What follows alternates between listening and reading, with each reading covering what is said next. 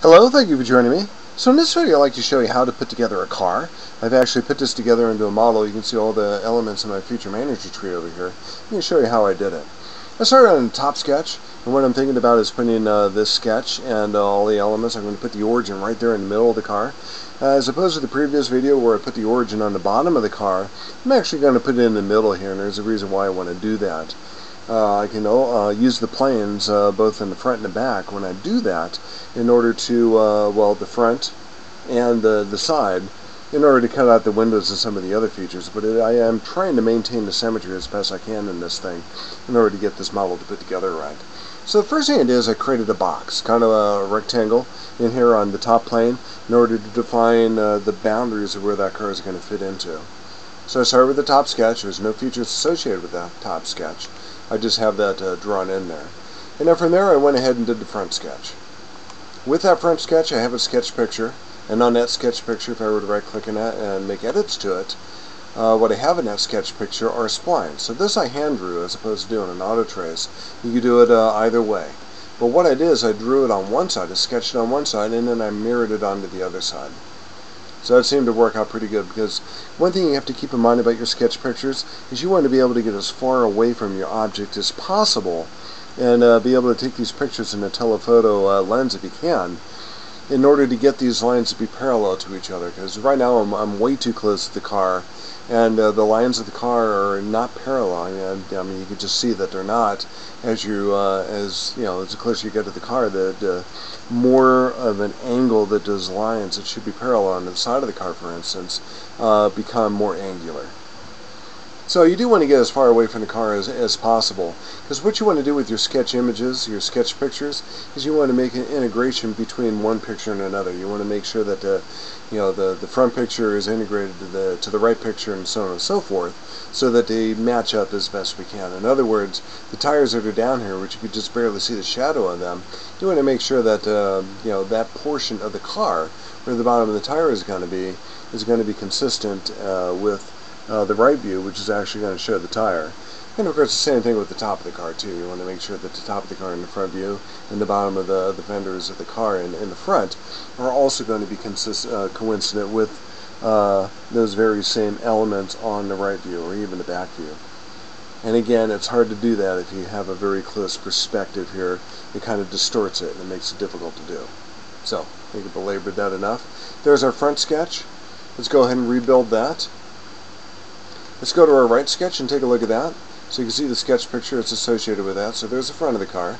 If we rotate that, here's the side of the car. Now the desire here is to try to match these pictures up as best I could. I just put in the front image first and didn't do a whole lot of work on it, but the real meat and potatoes here is going to be the right image. I did the same thing on this image that I did in the previous video, where I set up my reference geometry. I have my 8'4" distance between the wheels. I put in the wheel diameter in there, 2'4", or 26 inches on the maximum on that. I believe it was 24 inches for these wheels, so that still works.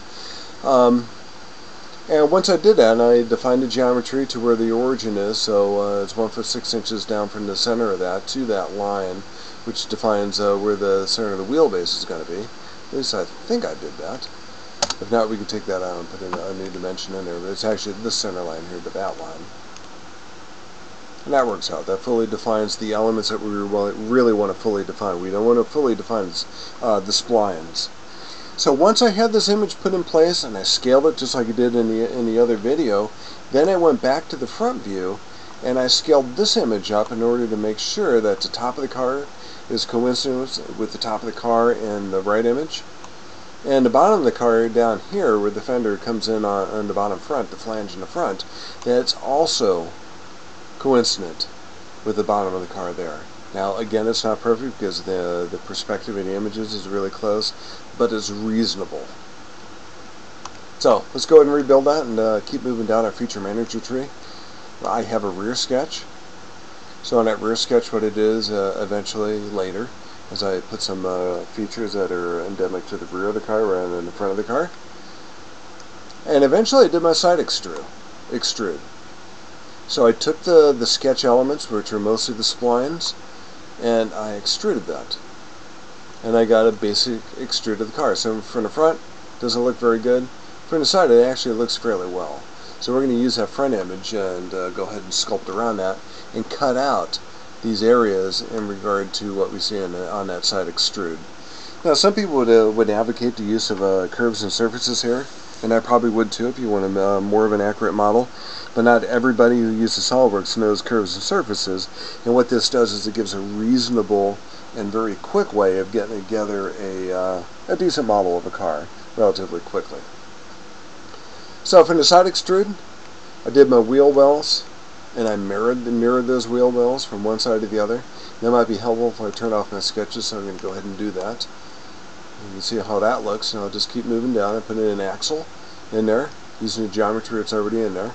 My rear light cavity, this is where I did my, borrowed that geometry from that rear sketch. And then I put in my rear light. If you want to see how I did that, if you go to the rear light cavity, let's go ahead and click on that. And what I had were some sketch elements associated with that image.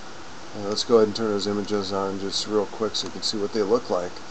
I took those and I did an offset from surface. So what it is, I did an extrude on that, or extrude cut. Went to that surface, reversed the direction, and it goes starts from that surface and just goes 1 inch deep on that. So from there I did the front cut. And what that's going to do is it's going to sculpt out the car. So remember what I was saying before, we took the sketch elements from the front here, and then we use that as a cut. So we cut to the outside of that and cut everything on the outside of the car. So now it looks fairly reasonable from the front and from the side. Let's go ahead and put in our tires.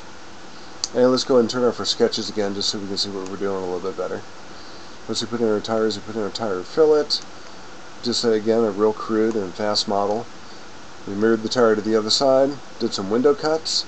And this is important because we have a plane that goes right down the middle of that. We can draw on that plane, sketch in that plane. And we borrowed some of the sketch elements from our right sketch that we had on top of our feature manager tree. And we did our front window cut. And we got these front window cuts from the front image. Cut out the seats a little bit on the inside. Another cut for the seats to kind of add a little bit more material taken out. Did a front light cavity just like we did in the back. And ultimately what I did is I created a mate plane. And the way that mate plane is defined, if I go to edit feature, there's a point in the very bottom of the sketch that I use for one of the wheel wells. Right there in the middle of the car. I defined that with a horizontal plane, since I made what defined the wheels here on the horizontal line and the distance between those by just using that point and copying the top plane at that point down to the bottom. What I've done is I created a mating plane. So when I eventually put this into my garage model, all I had to do was take the slab of that model, or the slab of the driveway that approaches that model, and just mated that mate plane to the surface that defines the surface I want to put the car on. And that worked out pretty well. So I think that's the end of this series of films and this video too, and I hope you will join me for other ones.